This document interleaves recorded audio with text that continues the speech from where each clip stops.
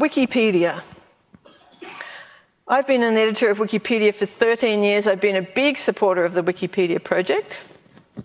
But Wikipedia, despite being one of the most open projects that there is, everything is open on Wikipedia.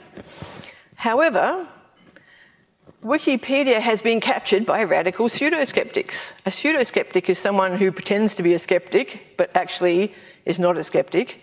They're just about information control. There's a huge push on Wikipedia to portray alternative medicine, among other things, as pseudoscience, and GMOs as above reproach. Things such as, if you want a really good example, go look at the acupuncture article, which has been a flame war for the last 4 or 5 years. So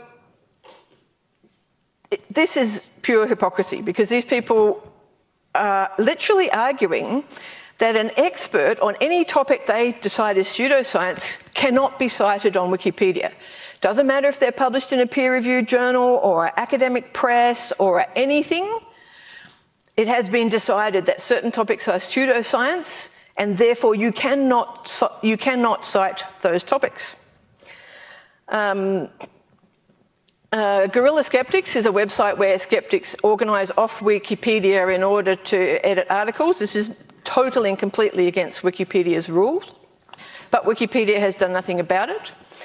11,000 people signed a petition to Jimmy Wales to say, please do something about this problem.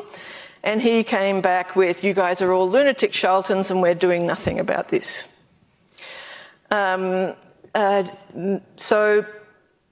some of you may have heard of Rupert Sheldrake, who is a fabulously famous biologist and author of more than 85 scientific papers and 8 books. He was among the top 100 global thought leaders for 2013. And on ResearchGate, his score of 33.5 puts him among the top 7.5 researchers.